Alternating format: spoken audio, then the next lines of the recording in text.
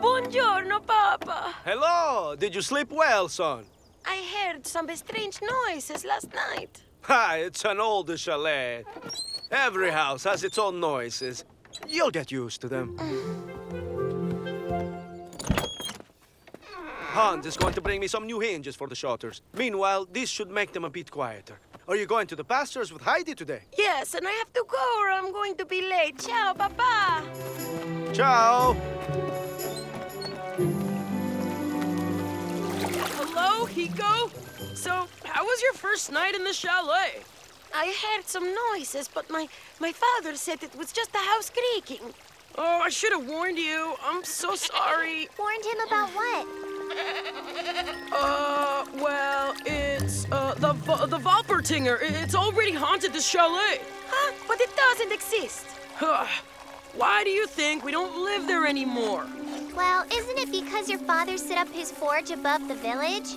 That explanation surely suits everyone, but have you noticed how no one has wanted to live in that chalet ever since? Come on, Rico. It's time to go up to the pasture.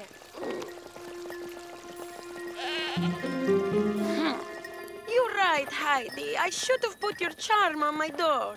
You know William likes telling stories. It makes him feel important. Maybe, but I heard it last night, and Grandmother's seen it too. Well, if I ever see it, I'll just try to catch it. Mamma mia!